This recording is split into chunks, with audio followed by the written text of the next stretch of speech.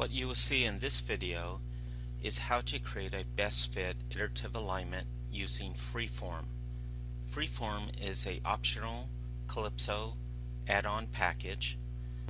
To create the points used in this type of alignment, go to CAD, Creating Features, select the Point Set tab, Point with Point Sets. Now select Define Points and choose the points on the CAD model.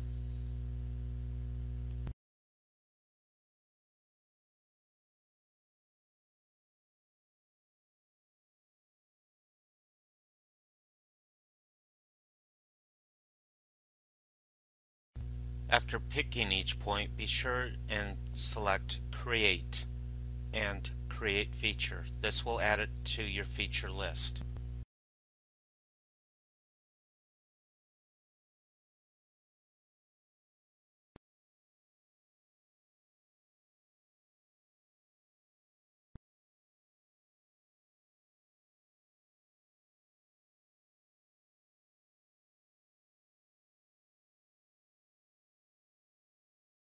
Once all the points have been added to the feature list, click Close to close the Creating Features dialog box.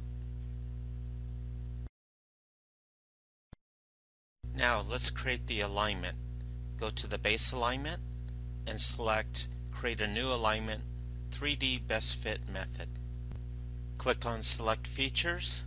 Now select all our feature points. Click OK, and this message may appear. If so, click Convert All Files. Correct any nominals that need correcting, then click on Loop. Then select the Settings box. Now define how many times you would like to loop the alignment and click Iterative Alignment. Click Activate to select all the points, then click OK to close this box. Click OK and then OK again. Now define your clearance plane.